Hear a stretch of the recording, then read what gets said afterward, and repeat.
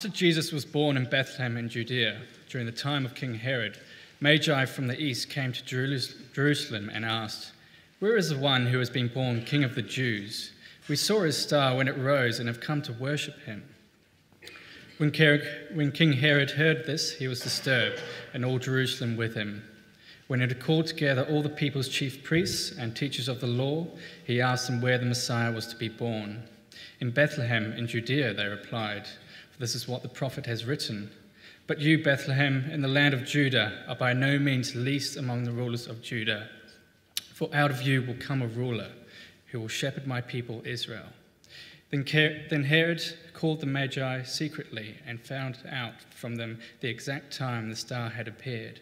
He sent them to Bethlehem and said, "Go and search carefully for the child. As soon as you find him, report to me so that I too may go and worship him." After they'd heard the king, they went on their way, and the star they had seen when it rose went ahead of them until it stopped over the place where the child was. When they saw the star, they were overjoyed. On coming to the house, they saw the child with his mother Mary, and they bowed down and worshipped him. Then they opened their treasures and presented him with gifts of gold, frankincense, and myrrh. And having been warned in a dream not to go back to Herod, they returned to the country by another route. That short clip was from The White Princess, a mini TV series that I've been enjoying over the last several weeks. It's basically about the uniting of the houses of York and the house of Lancaster after Richard III loses his crown at the Battle of Bosworth. So the main theme around this series is the fights that go on for the throne of England. Who has the right to sit on the throne? Who supports their claim? And who's secretly plotting against them in order to get them off the throne? I love it. Right up my street. You see, in those days, there wasn't a person in the land who was disinterested about who ruled, whether it was peasant, page, or prince. They all knew that their lives would be affected by the king. So here's my question for you this evening. Who do you want to sit on the throne? Who will rule you? I'm not talking about in the series. I'm not even talking about the British throne and whether you think it should pass from Elizabeth to Charles or bypass him and go straight to William. I'm talking about your life as an individual. You as an individual. Who will rule you? Who will sit on the throne of your heart? We just sung that in one of the carols, haven't we? Loving hearts enthrone him. But notice, I didn't ask if someone or something will rule you. Let me let you into a secret. It's never a question of if you will be ruled by someone or something, but by whom will you be ruled? Each one of us are ruled in some way. We offer our service, our loyalty, our affection to someone or something that has a controlling influence and power over us. Some of us are ruled by family expectations and decisions. Some are ruled by our own affections and desires. That's what's number one. Some are ruled by ambition and drive. And some are ruled by the longing to be loved. But all are ruled. Each and every one of us is ruled by someone or something. You see, the question running through our lives is the same question that's running through that miniseries, The White Princess. Who is going to sit on the throne? And what will you do to keep him, her, or it there in its place? I wonder if you noticed as that reading was read from Matthew chapter 2, Matthew's Gospel, we have a throne issue. We're told that Jesus was born during the time of King Herod, but the wise men arrive saying, "Where is the one born King of the Jews?" Well, no wonder Herod and all Jerusalem with him are disturbed. Herod sits on the throne, and these magi from the east turned up and said, "Where is the child who's going to sit on your throne?" You see, we do get disturbed, don't we? We get disturbed when something comes and challenges the thing that we think rightfully sits on the throne. whatever we've determined, that will be.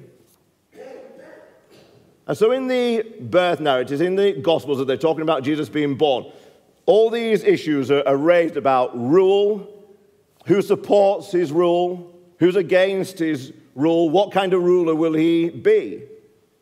So here's my first question. I have three questions I want to think about this evening. Here's the first one.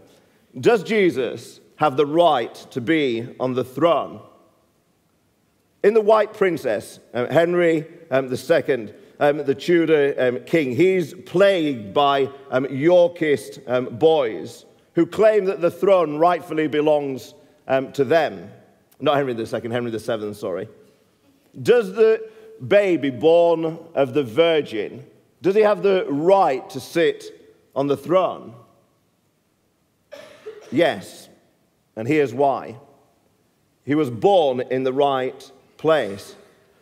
Herod makes this inquiry of these religious elite, and he says, where is this child to be born that you speak of, that the Magi are speaking of? And they know their Old Testament Bibles very well. They know the prophecies that have happened over the past several hundred years. And they say in Bethlehem, that's where the rightful king will be born, the king that God has promised.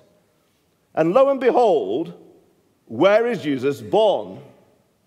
Where do his mother and father have to go as a result of the Roman census? Bethlehem. He's born in the right town, the town that the promised king will come from. But he's also born of the right line as well. In Matthew 1, one of the other readings, did you notice that Joseph is referred to as the son of David? Well, why is that important? It's important because the king who was to be born in Bethlehem also had to be born of David's line. Great King David, all the promises about this king that is coming, this rescuer king, are attached to him.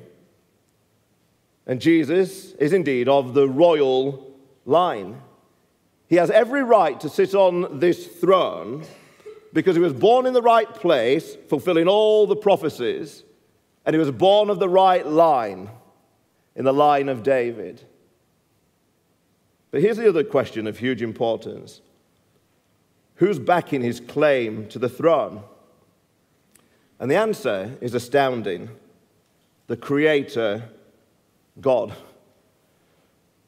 This is not the lords and barons of Middle England. The Creator of the whole world says that the child born in Bethlehem is the rightful ruler not only of Jerusalem, but of the whole earth. Why do I say that? Well, there are many reasons, but I'm going to give you two. The star and the angels. When Henry VII's son, Arthur, is born to him and Elizabeth, he sends out letters with the royal seal to all the kingdom to let them know that a child has been born, an heir to the throne. He does everything he possibly can to alert people to the fact that a son has been born who will sit on the throne. Now, the wise men are alerted to this king's birth because of a strange star in the sky that attracted them and guided them. Now, I ask you, who on earth can mark the arrival of their son with a star in the sky? The answer? No one. No one on earth. Only the Creator of the world, only the one who fashions the universe, could say, look, the seal for the birth of my son, the declaration of his arrival, will be a star in the sky, not a seal on an envelope. The rightful ruler of the world, his birth will be marked by a star. God, the Creator of the universe, is backing Jesus' claim to the throne. But also, when an heir to the British throne was born, it was signaled by the ringing of bells, the church bells, to announce the birth. Again, when Henry runs in and Elizabeth says it's a boy, he immediately says, ring out the bells, ring out the bells. The church bells must ring. How is the birth of this king announced? By choirs of angels. What must we conclude if angels from heaven come to announce the arrival of this king? Surely it's because this king is the king from heaven, who rule not only over a small stretch of land near the Jordan River, but over the whole earth. God influenced the stars in the sky. God influenced the angels of heaven, sending them to announce the arrival, because he says, I back this boy's claim to the throne of the whole earth. But here's the final question that revolves around the birth of any ruler. How do people respond to the throne? How do people respond to the throne of Jesus? This question, I think, has lost its impact on us somewhat. The British media still tries to big up any royal engagement or birth. Even this week, the BBC ran an article about where in line to the throne any children of Harry and Meghan would come. But whatever the media hype, we know, don't we, deep in our hearts, that it's not of huge consequence to us. If Henry VII wanted a castle built, he just taxed the people of Cornwall and got it built. But if Prince Charles wants a new car, in the words of Boris Johnson about the EU divorce bill, he can go whistle for it. You see, we don't really understand about demands coming from the throne, because there are very few demands come from the British throne. But the reality is, friends, that wherever we place on the throne of our lives always makes demands. It will issue decrees, edicts. It will levy taxes that we have to pay. And if we don't pay them, we have to pay the consequences. Let me go back to two of those examples I gave at the beginning. If you're ruled by family expectations, then you'll have to meet those expectations in your life if that's what rules and governs you. Or you risk being thrown into a dungeon of disappointment and self-loathing. If you're ruled by your own affections and desires, you have to make sure those affections and desires are fulfilled. That's the tax and levy that they place on your life.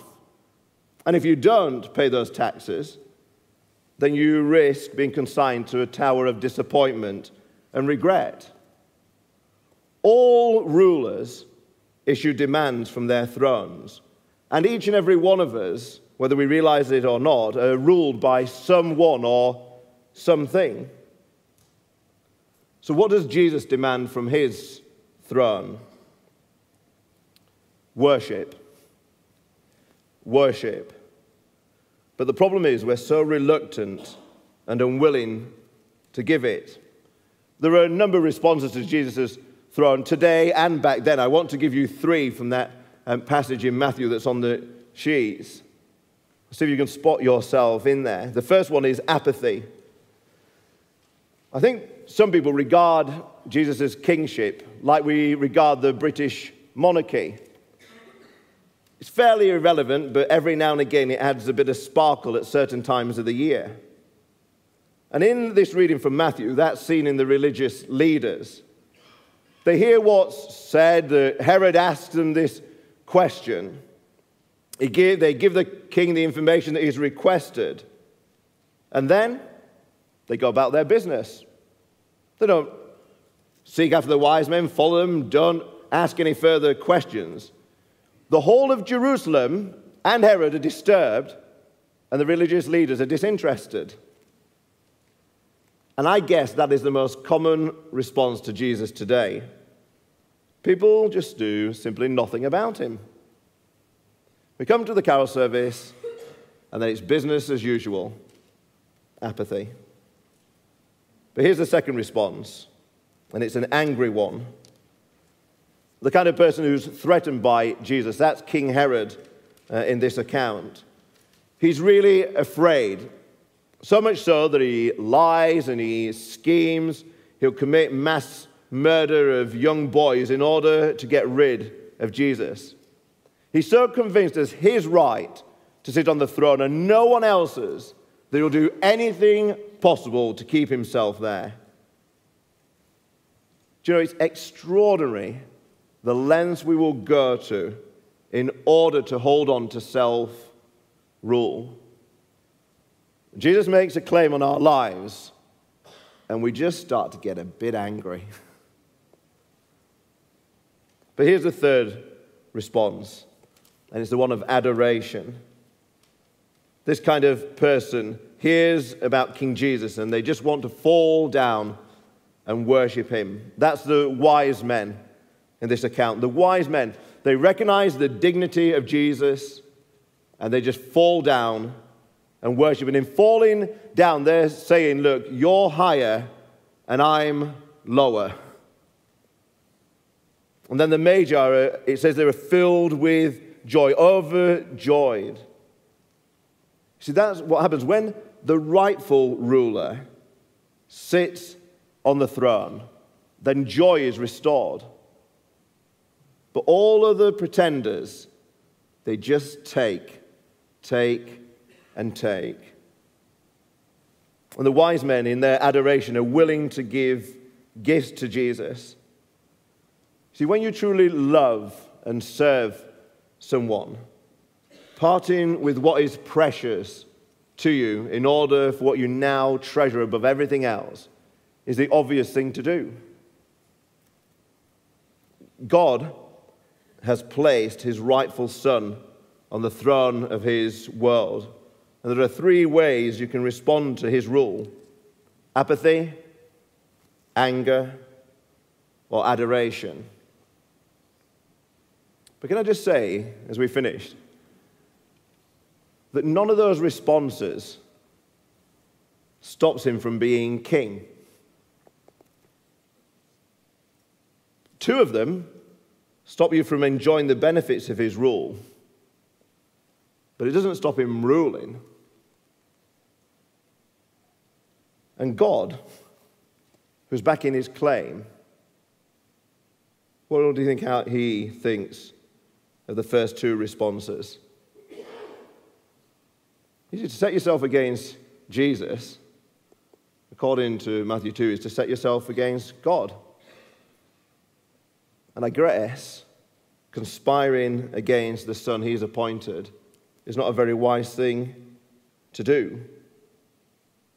See, we're all ruled by someone or something. The question is, have you got the rightful ruler of your life sitting on the throne?